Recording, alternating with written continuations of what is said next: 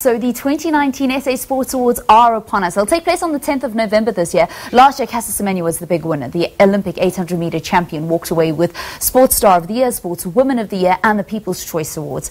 To chat about this year's awards, we have the Minister of Sports, Arts and Culture, Nathi Mthethwa. A very good morning and welcome to Morning Live. Morning, thank you very much. This is going to be your first sports awards. Yes, absolutely. How has it been absorbing sports into the department? Well, good.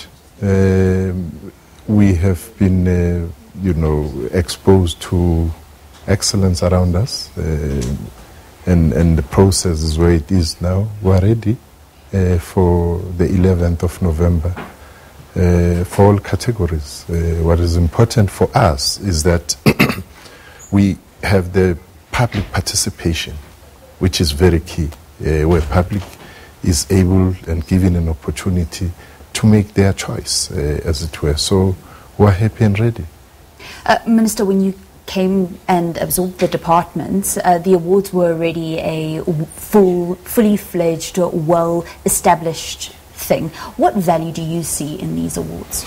Well, the value is that you recognize people, you recognize excellence, you encourage both the athletes and the sporting bodies, and generally the sporting fraternity, to do more, to push more on service delivery. For instance, if you talk confederation and the federations, if you talk sport personalities. So it's mainly about how do we raise this very important aspect of our life and the persons, the actors therein, so that the society follows, society support even more, and understand the importance of an active nation, as it were. And this is what we are aiming to build. That if you look, for instance, broadly in sport and recreation, just last Sunday we had the big walk. We striving by all means to have everybody in society participating, but excellence is one thing we highlight. It's something that's quite difficult, one would imagine, to manage, to focus on mass participation and things like the big walk and getting schools active and having a national school championships, but then also ensuring that our elite athletes are celebrated, recognized and supported. It is, but it's something which has to be done. It has to be done because what is important is that when people put their all in sport, and when they do, they go an extra mile. You don't want other people outside of your national borders to recognize them and not yourself. It's also a challenge to get the whole of society being active, but the creation of platforms like the big walk, for instance, has pointed to the fact that people are ready. South Africans are fit more than what people are saying, but it's a question of creating platforms for everybody to come out there and show their sporting side or athlete side. Okay, so let's speak a little bit about this year's awards. We're expecting another star-studded event. We have got fantastic sportsmen and women. What new features are we going to see in 2019, if any? Well, each year what is new is what comes out of the process. Who then are the individuals, lucky individuals or excellent individuals. It may not be the same as previous years, but sometimes it may be the same. If people feel that you still deserve to be recognized, it will remain the same then. You mentioned that you would like to see the public getting involved. There's one category where they are able to do that. You've seen the list of nominees. South Africa is going to see who the nominees are in just a short while's time here on the program as we build up towards 9 o'clock. We're going to have it on the show, so do stay with us, and we're going to be focusing in on all of the things having to do with the National Sports Awards. But are you happy with the list of nominees? Well, I am. Firstly, I'm happy with the fact that we are trying by all means to be as broad as possible and have all the categories, 19 of them, including the Ministerial Excellence, including the Steve Chwete Lifetime Awards. So in the past few years, we have seen a lot of, new emerging athletes from different sporting codes. And the nominations themselves are pointing to that you would have a little bit of what you've been exposed to in terms of individual athletes, but you also have a whole body of new and emerging, shall I say, people's choice as nominees. As we said earlier on, they stand a chance. They are nominees. The big day is on the 11th of November. So, Minister, I see you are wearing your Springbok shirt. We're waiting to see who the Boks will go up against in the quarterfinals at the Rugby World Cup. They have already qualified, ending second in their pool. I want to know, what is your favourite sport? What sport did you grow up playing? Well, football. Okay. Yes, it's football, and growing up supporting one of the local teams in South Africa. You can't tell us who? I'll tell you one day. One of the team, but football, because I think that in the main, in the townships, in rural areas of the province of KwaZulu-Natal, football has been the most popular sport. It remains the most popular sport. And I played. You played? What position? The left back. Okay. All the left and the left wing. Okay. And in the middle, playing the left side. Okay, so when you were younger, who was like your football star, like your football hero? Well, is the late Oscar Jasmine Dlamini. Okay. Yeah, who played more or less similar positions. He passed on last year, I think. May his soul rest in peace. Can we assume then that you are going to be focusing in on what's happening at the South African Football Association and ensuring that we get our national teams up to the level that South Africans expect them to be?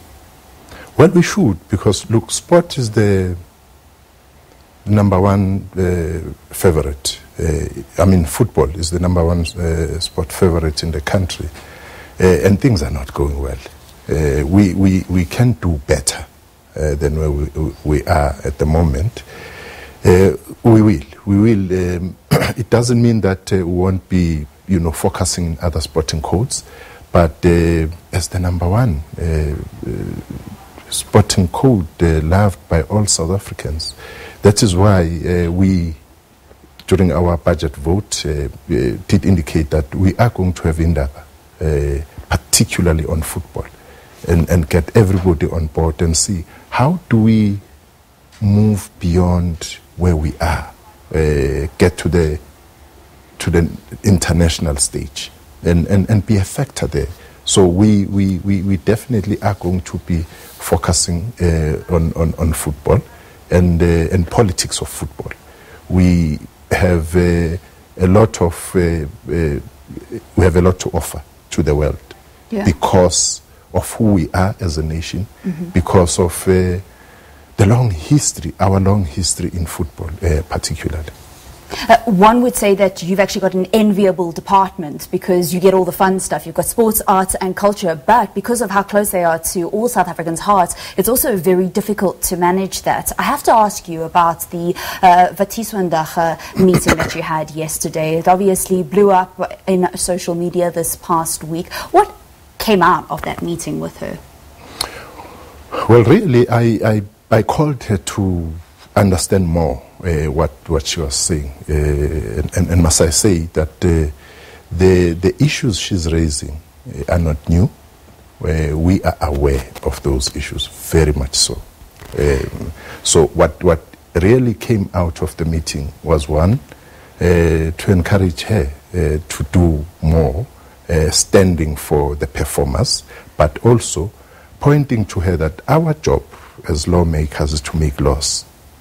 And we have done as much as possible to that effect. As you know, that the two bills, the Copyright Amendment Bill and the Performance Protection Bill, on the desk of the President for assent.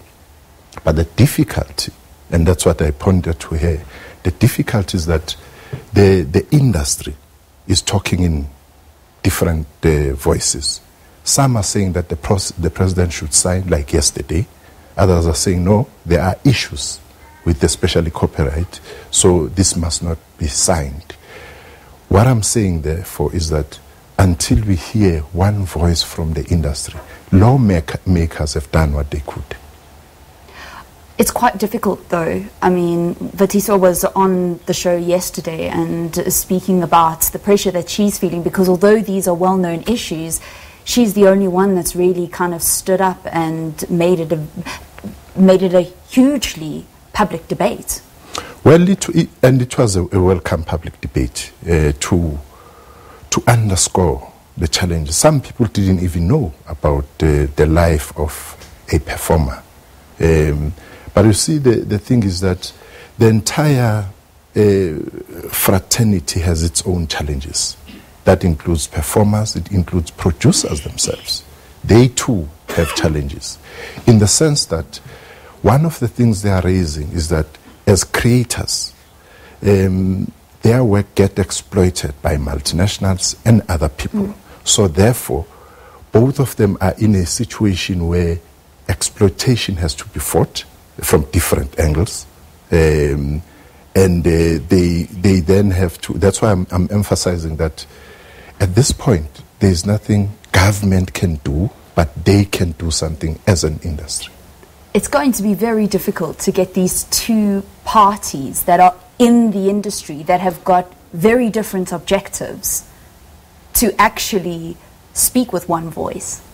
One of the things we are emphasizing to them is that producers are artists as well. At one point they were performers, and some of them as producers continue to be performers. So therefore, they should find each other insofar as the challenges of the industry are concerned, because otherwise they are only liberators at this point in time. Minister, one of the issues that Mthethwa raised was that broadcasters aren't transparent. Is there anything that your department or that government can do to ensure that that changes? As I said earlier on, these two pieces of legislation are game changers, if I may say. They go deeper to the issues of royalties. They also have what we call the Copyright Tribunal, which would be resident 8 judges would be looking into the issues of copyright, as it were. That also includes the contractual regime which performers and their producers have.